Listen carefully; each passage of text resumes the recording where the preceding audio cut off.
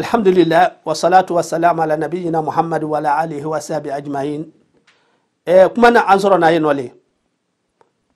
أمر يرى كفو كزكاة الفطر نفعل أمر سبب فو أي سيساني أنا تو أنانينا ولكاتي donc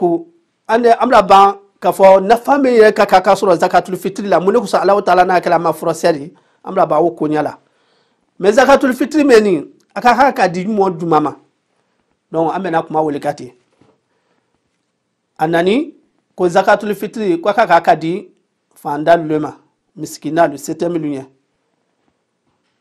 mais aka ka di mat nyad mama nya fe ka kuma yoro me ga doni amba maslama lo ay troma lo slama le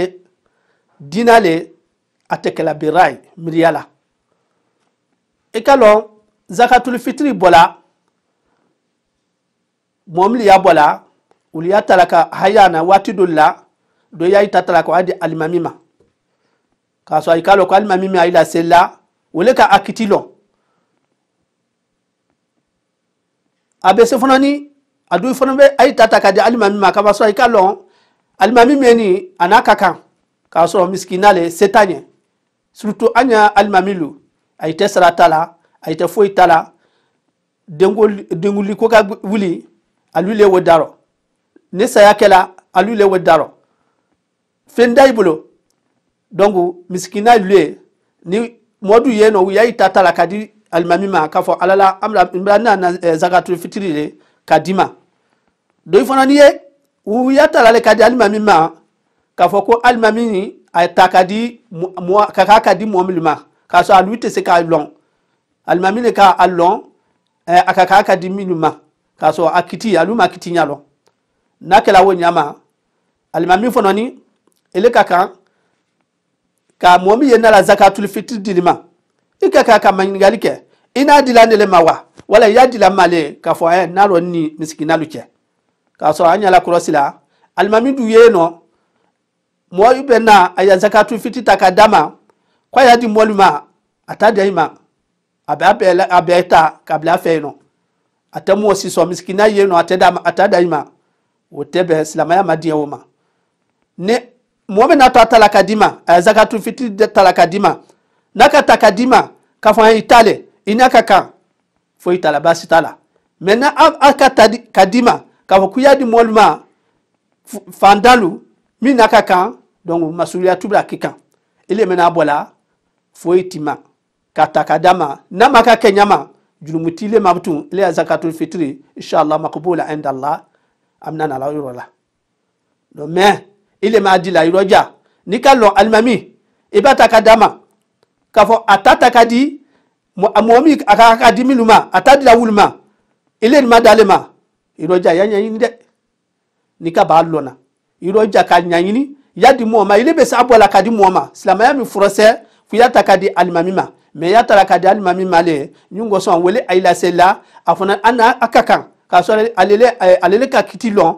ayewu ala wulla abunyalema basi foita wala we bunyame ode ay kaka wala almami kan ka bay ko almami fona ga kaka so ka bas almami lo ayte saratala ayte foitala ay ko susu wulila menden do dina kola o bela deni lala lule koro donc o kitile odi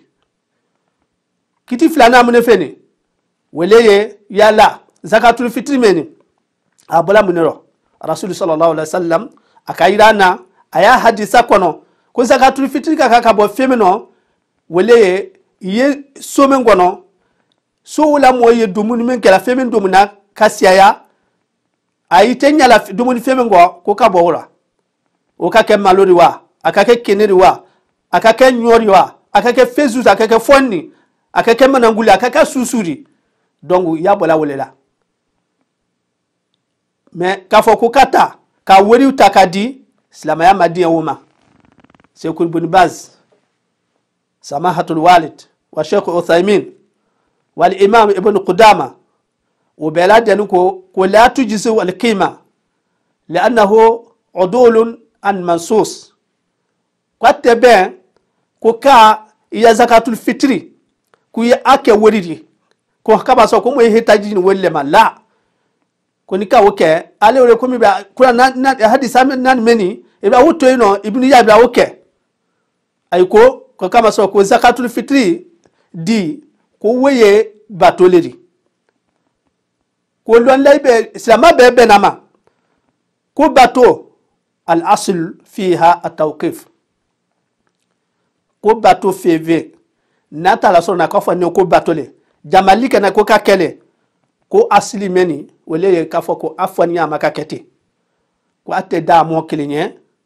elebe se ka bato ke même sabatinde kabo rasul yorola sallallahu alaihi wasallam wala men sabatinde qur'ana kono